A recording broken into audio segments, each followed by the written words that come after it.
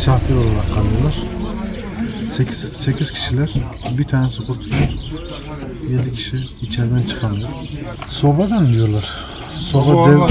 Soba devrilmiş, ondan sonra bir battaniye yakmış. Battaniyeyi dışarıya atmaya çalışıyor. Herhalde büyük ihtimal dumandan etkilenmişler.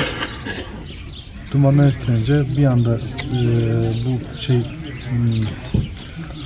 yorgan tekrar tutuşunca içerideki dışarıdaki arabayı bile daha yakmış.